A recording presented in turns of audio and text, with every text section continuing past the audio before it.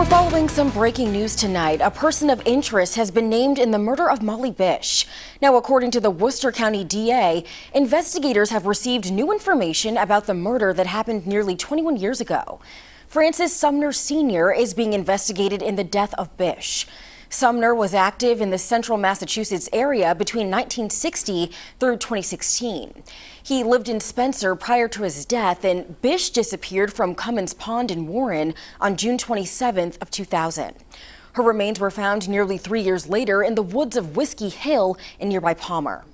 22 News is continuing to cover this story. We will bring you updates as soon as we get them on air, online, and on our 22 News mobile app.